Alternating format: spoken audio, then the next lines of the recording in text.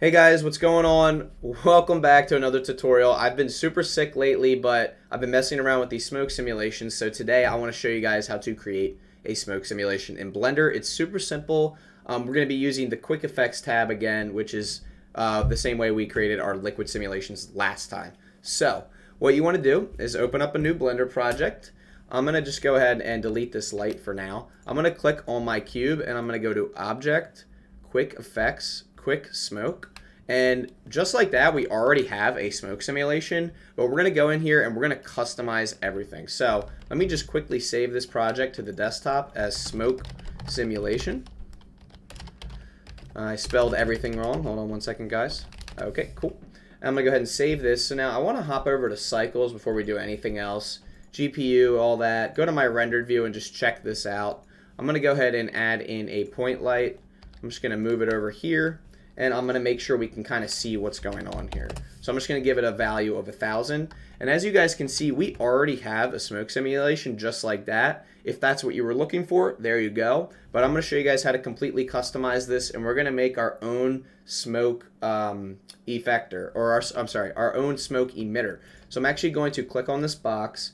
I'm going to go over to my physics properties on the right. So this is a gas domain. And down here in our cache settings, we actually want to make a new folder. I'm just going to call it Smoke Sim 1. I'm going to open that up and I'm going to press accept. And then I'm going to click on where it says type here and click on all. So now we can actually bake our simulation. Now I'm just going to make this 100 frames. And I'm going to go to my output settings and also make that 100 frames. The reason I'm doing this is so that for the tutorial we can quickly bake our simulation without having to worry about waiting forever. Alright, so this cube in the middle, I'm going to delete that. And we're going to make a mesh. We're going to make a torus. So we have our torus right here. Now you guys can completely customize this right here with this little pop out. You can adjust the radius. I'm going to give this a fair amount of segments. Yep, on both dimensions there. And then you guys can adjust the radius here. I think something like that looks pretty good. So I'm going to go ahead and get rid of that. I'm going to click on this. I'm just going to shade it smooth. You don't really need to do that. And then I'm going to go over to my physics settings. I'm going to add a fluid physics setting, and I'm going to add a flow. And then for the flow type, we're going to click on smoke. And then this is where we get to decide if we want it to be some smoke that is constantly flowing, or we want it to be just a puff of smoke. In my case, I want to do like a puff of smoke. So I'm going to click on geometry, and what that's going to do is there's going to be smoke that basically fills this ring, and then we can just send it whatever direction we want. So in this case, I'm going to send it with an initial velocity on the z-axis in a positive direction. So I'm just going to do 10 for our z-axis, and remember we're on geometry. And then for this initial temperature, I'm going to do 0. So everything looks to be set up properly. Now let's go ahead and click on our domain, and then right now, by default, 32 is the resolution divisions. We're going to keep that for now. I'm going to collapse that. And then for our density, I'm just going to click on 0. And then I'm just going to bake the simulation. We're going to give that a quick second and just see what we have here. So now, as you can see, we have a very low resolution smoke simulation that sends a smoke cloud up from our torus. Now, the more resolution divisions that we have with our smoke simulation, the more, like, the higher quality this will be. So I'm going to free all for a second. I'm going to go to my side view and kind of expand this. And I'm going to make it something that I like a little bit more. So this is our domain that I'm moving around. And I'm just going to do that. So now we should have a way for our smoke to kind of hit the top and just give our simulation a little bit more room here. So I think what I'm going to do now is I'm going to raise our resolution divisions to 100. And I'm going to go to my solid view, and then I'm going to bake this. Now this is going to be a much higher quality smoke simulation. As you can see, it's taking much longer. And if you look in the corner there of the box, you can actually see this little cube. That's actually the size of the particle. I believe similar to a fluid simulation, you're actually going to be able to see, you know, that quality. And that little box is an indicator of the level of quality that we're going to get with this smoke simulation. And I'm super excited to see how this comes out because I have not baked this exact simulation before, so you don't really know what you're going to get until you're done. Again, make sure you guys are selecting a folder for your smoke simulation to be exported into, the actual bake itself, so that you guys can recall that if something happens. All right, looks like our simulation is almost done. So let's go ahead and take a look at what this is going to look like. As you can see, it looks really, really cool. It's a much higher quality smoke simulation at this point. Let's go to our rendered view. This is looking really, really awesome. So as you can see, guys, it starts out as a ring. Now, again, with this Taurus, I'm going to hide it from the rendered view and the viewport so that this is actually how it'll start out. And then it kind of rises into this plume shape, just like that. Now, you're probably wondering, Kenny, it's really hard to see. We're going to go ahead and make that much easier to see. So at this point, I'm pretty happy overall with our smoke simulation. You guys can render this at a higher value if you want, and you can bake it at like 200 or 300. I want to go ahead and show you guys how to make this smoke look really cool. The first thing I'm going to do is set up a really nice camera angle. So I'm going to click on my camera. I'm going to reset every single value to 0. I'm going to make that X rotation 90, and then I'm going to pull it back on the X axis this way. Okay, and then I'm going to turn it towards our smoke simulation. I'm going to snap to the view, and then I'm going to change my project dimensions to 1080 by 1920. 1080, there we go. All right, cool. So now we're kind of looking towards the smoke simulation. I'm going to hide my timeline here so we have more to work with on our screen. You guys can see everything okay? Perfect. I'm going to kind of raise this up on the Z-axis. I'm going to get to a point that looks really good. That looks nice. Now, one of the things I want to do is actually go to my world settings, and I'm actually going to just make my world completely black. And already we can see our smoke so much better, right? So we have a nice smoke simulation here. I'm going to also back my camera up quite a bit so we can see the full thing. This is looking really good. Let's go ahead and click on our smoke domain and head over to the shading tab. So in our shading tab, I'm going to switch to rendered view. I'm going to snap to my camera, and let's go ahead and find our nodes here. There they are right there. Now it's going to give you a bunch of different values here by default. This density value is the thing we're going to want to change. By default, Blender makes it 5. Watch what happens when we make it 100. See how much thicker this smoke cloud is now, right? So this is at 100, and then this is at 5. Completely different. So this is the value you're going to want to change to completely modify your actual look for your smoke. Now, of course, you can change the smoke color as well. I'm not going to do that. I'm going to keep it at that nice white gray color. And I'm going to snap back to my camera view. And now we're going to want to move our point light around to kind of give this a look that we desire. Now, what I'm thinking is I'll probably go to my animation tab, switch to my rendered view here so that I can see on the left what is happening. And then I'm going to go ahead and move I'm going to go to my top-down view on this side, and I'm just going to move my light around until we have this nice shaded effect right here. And you guys are going to see what I'm doing in just a moment. Now, my power for my light is 1000. I'm going to duplicate it, Shift D, and I'm going to bring this one forward in front of the camera, and then I'm going to bring it up a bunch on the Z-axis and kind of mess around with that setting until we kind of get something we really like. Now, I just want this radius to be really high so that it kind of fills in our shadows. So I'm going to set the radius to 3. So as you can see, we have 2 lights. Now, I want another light, though, because I want to give this some really dynamic look here. So let me go ahead and move this to the side. And I'm going to make this one blue, just like that. Now, if you see, there's this slight blue edge here. I'm actually going to turn my radius down to 1. I'm going to keep turning it down. As you can see, when we lower our radius, we have these nice soft shadows. And again, this is where you guys can kind of decide how you want everything to look. I'm just doing this because I think this looks really cool. You guys can completely customize this to your liking. And then again, we can go back here. We can adjust this as well. I actually think that looks really good. Cool. And then again, we can go back to our shading tab and we can completely customize the shader for our domain. Maybe make our density 30 or so you can still kind of see through it.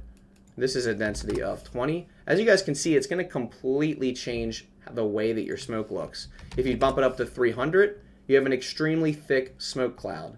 Again, the angle is going to completely change the way this all looks. From a top-down perspective, you can see the edge of this, but it's very thick smoke.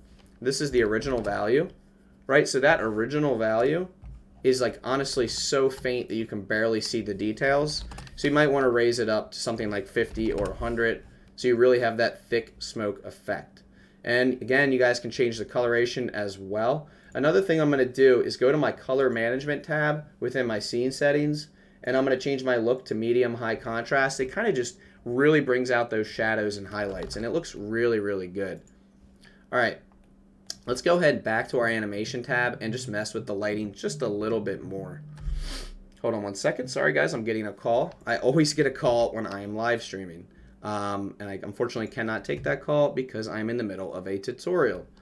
All right, let's go ahead and lower our radius a little bit more for that. Another thing you could do is make an area light. Okay, guys, make that a square area light on the side here. Where is it? There it is.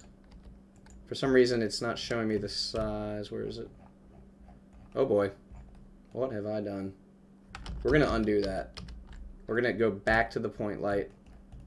All right, we're just going to keep it as a point light. So that looks pretty good. But if you zoom in, it looks kind of pixelated, guys. So I think I'm actually going to adjust some settings here to show you guys how to kind of increase that quality. If you go over to your scene settings and you go to volumes, these two values right here are for the viewport and the render. I'm actually going to lower those both down to 0.1. And that should give you some sharper edges there with less of that pixelated kind of look. That looks really nice. So when you actually go to render, it should look really nice. I'm also going to go to my light path settings before we go ahead and render. I'm going to set everything to 2. And then for our volume, I'm going to set that to 10. So now if we add all that up, that should be 18 total. That looks really good. Again, we're using GPU. I might turn off my denoising. Sometimes when you denoise these smoke simulations, they actually look worse. Max samples, I'm going to do 300. Dimensions should be good. If you want, you can turn on this setting, fast GI approximation. It doesn't seem to affect anything too much. I actually think it looks pretty good that way. And again, I'm probably going to go in here and mess with my light a little bit more. Let's see if I can bring it into the front just a little bit more and maybe bring down that radius. That looks pretty good. I'm pretty happy with that so far. And again, you guys can completely adjust all of these settings as well. I'm pretty happy with the way this has turned out so far. I'm thinking with the camera angle, maybe we raise it up a little bit and kind of point it more down towards our smoke simulation. So it starts out as this nice ring and it rises up like that.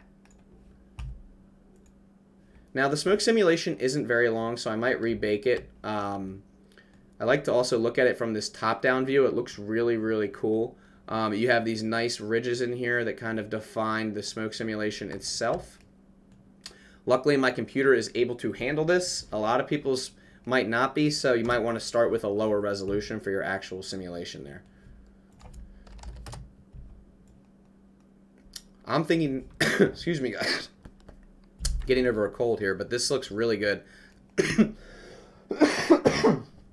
And I love the edge right here where you have this nice light coming through. I just think that looks really, really good. And again, you guys can raise your power of your lights. Kind of just takes some fine tuning to get it just right. You might even be able to go below like that. That looks pretty good too. Yeah, this is just all about experimenting with the light to get the effect that you want. I think this looks pretty cool. You could even just render just this one frame and just kind of see what that looks like. But let me just render a frame, see what we're getting here. And the greatest part about this is that you guys can actually go in and you can create any shape you want for the for what is emitting this smoke here. And these renders are going to take a minute because there's a lot for Blender to do here to kind of calculate this. Yeah, 5 minutes. That's a long time. We might not wait for the full render here, but this is going to look really, really good when it's done. Cool. So I think I'm going to mess with the settings of the smoke domain a little bit more. More or less, that is the tutorial. So if you guys want to click off, you can, but I'm just going to kind of keep messing with this shading a little bit. That density value is going to completely change the way that this looks. As you can see, when I go ahead and change that, it completely changes the way the smoke looks from all angles. So from the top, it looks really, really cool. And you guys can capture different angles of this as you please. This looks awesome. I'm really, really happy how this turned out. The only thing I might change is just a longer simulation. So maybe what we do is we go to our solid view and just go ahead and rebake this at like 250 frames. Why don't we do that and just see what that ends up looking like. And then I think I'm going to raise the value of my Taurus, like the initial velocity. Right now it's at 10. Maybe we make it 30. And then I'm going to go to my output settings. I'm going to do 250. And then I'm going to click on this, the domain. I'm going to scale it on the Z-axis a little bit. And we're just going to see if we can get a bigger simulation here out of this. Let's go ahead and bake the simulation. Right now we're at 100 subdivisions. Or sorry, resolution divisions. You guys, if you guys go ahead and make that like 256, I can guarantee you're going to get a completely different result, a much higher quality result. I'm just not going to do that for the tutorial, but I did want to show you guys that it is easy to get a higher quality result. You just have to wait a lot longer. I did a physics simulation recently with smoke. It took hours to bake. So right now this is actually going fairly quickly. I didn't think it would. So we're going to go ahead and wait this out for a second in this tutorial, and I'm going to check my comments on my live stream here. Happy New Year, bro. Yep, Happy New Year. Hello? Hello, hello. Could you please give me the project file? So guys, yes, I hate to be this guy, but the project files will be available if you support me on Patreon. Yes, so that is kind of like another way that helps me support the channel, kind of keep things going here. If you guys do support me on Patreon, you get access to all of the tutorial files. All right, look at this. We have a completely different smoke simulation now. Let's go ahead and take a look at this. Whoa. Look at that. That looks awesome. Let's check a rendered view. Whoa. Look at that. So now this is what I kind of was hoping for here. Was a little bit more of an intense, and obviously this simulation, excuse me, is longer. But look at that. You have this nice plume, and then it kind of keeps rising there. Wow. Look at that. Very, very cool. And then again, if you go to that rendered view there, that looks really awesome. And it starts to collide with the walls here, which is kind of expected because that is your boundary of your smoke simulation. But that pretty much wraps it up, guys. I have a call that I got to take. Hold on one second. I'm going to call him right back. I do have a call that I have to take, so I'm going to hop offline. I'll hop right back online, guys. But take it easy, and I hope you enjoyed this simulation. I will show you the final result on YouTube, but I just have to kind of edit that together and render everything out. Guys, take it easy. Make sure you check out the Patreon, the Discord, Instagram, TikTok. We're even on Rumble, which is a new app. But go ahead and message me if you guys have any questions. Drop a comment down below. Let me know if you enjoyed this tutorial, and I will talk to you guys in the next one.